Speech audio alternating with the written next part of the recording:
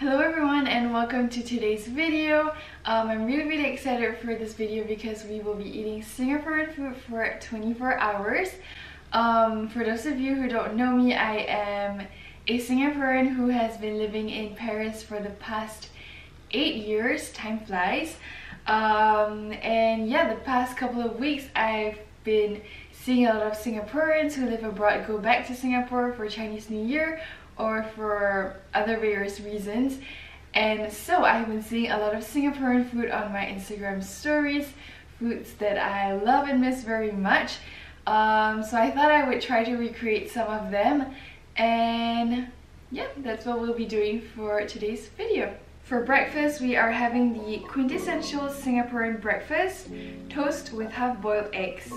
To start, we're taking some slices of bread and cutting off the crust for the full experience.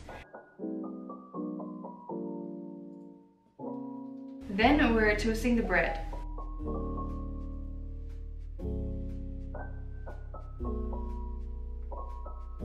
On the side, we're bringing a pot of water to boil. When the water is boiling, turn off the heat and add your room temperature eggs into the pot and let it cook for 7 minutes. Back to the toast. So the usual filling here would be kaya jam or coconut jam, which is paired with a slice of butter, but I am not the biggest fan of that combination, so I went for butter and sugar on my toast instead. So I'm taking a block of salted butter and I'm cutting thin slices of it. Then I'm grabbing my toasted bread and layering the butter and some sugar on it.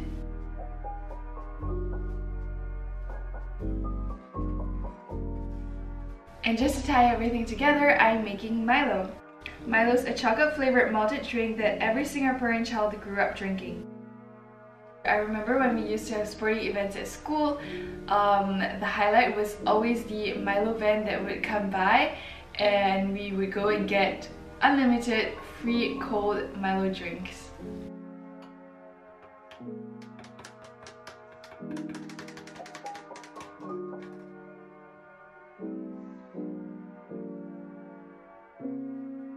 So here we have our breakfast. We've got our butter and sugar toast, we got our half-boiled eggs, our Milo, and now I'm gonna show you how we crack open these half-boiled eggs to enjoy.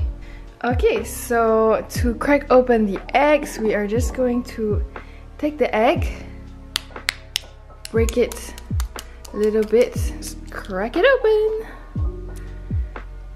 and then you use your spoon to scoop the insides out.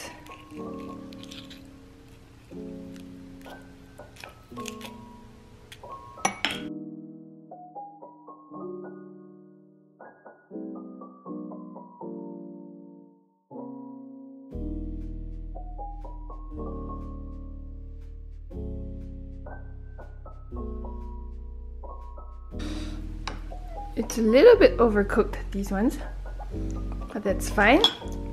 And then you can add a little bit of soy sauce in. Oops, it's maybe too much. And a little bit of pepper. Okay, let's eat!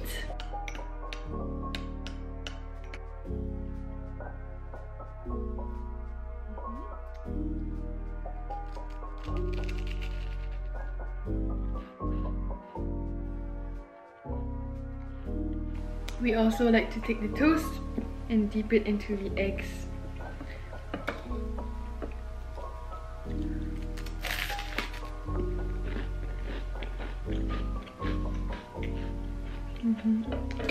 We're gonna finish the rest of our breakfast and we will see you at lunch. For lunch, we're stopping by The Hood. The Hood is a Southeast Asian food restaurant in Paris, co-founded by a Singaporean and consequently features a lot of Singaporean food.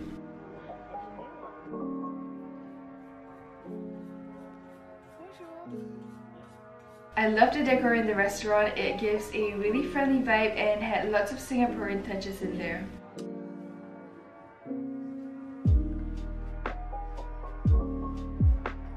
We ordered a teh tarik to drink.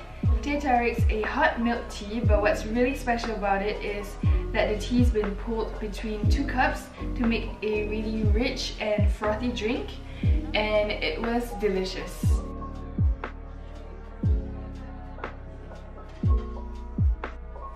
To eat, we ordered a nasi lemak and chicken rice. Nasi lemak is a Malay dish and its star is a fragrant rice cooked in coconut milk. This is usually served with an egg, some slices of cucumber, some peanuts, and ikan bilis, and sambal chili sauce. We also ordered a chicken rice. The rice itself is really fragrant and packed with flavor because it's cooked in fatty chicken stock, and it is the best part of the dish in my opinion.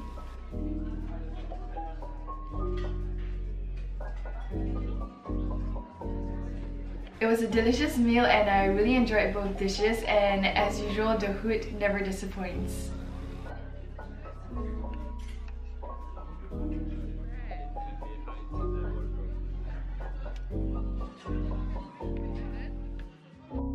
For dinner, I made laksa, a spicy noodle soup. To start, I'm preparing the ingredients. Here, I'm slicing up some fish cakes,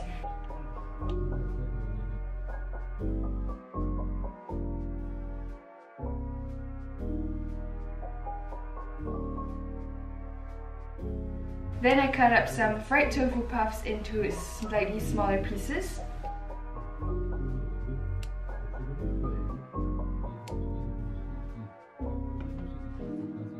To cook the soup, I heat up some oil in a pot. Then I added in some laksa paste and fried it until it's quite fragrant. Then I added in some water and the tofu puffs. When the soup came to a boil, I lowered the heat and added in the coconut milk and give it a good stir.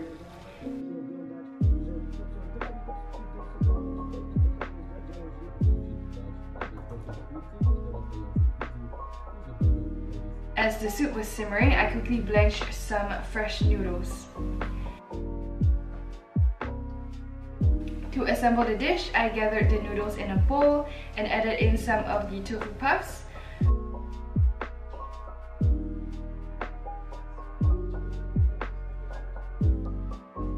A few slices of fish cake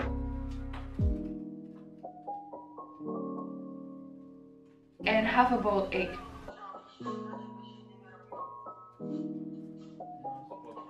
I then filled the bowl with some more of the soup, topped it off with a bit of sambal chili, and added on it some ground up seaweed to give it a little bit of color.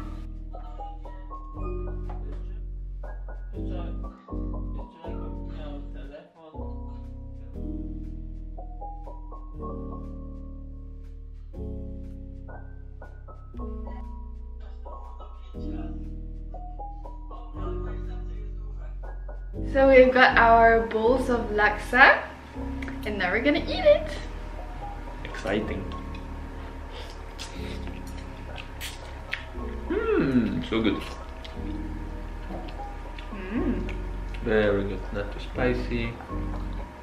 Oops. Wait till you mix the chili in. It's gonna be a little bit spicy. Drink the soup. I'm so happy!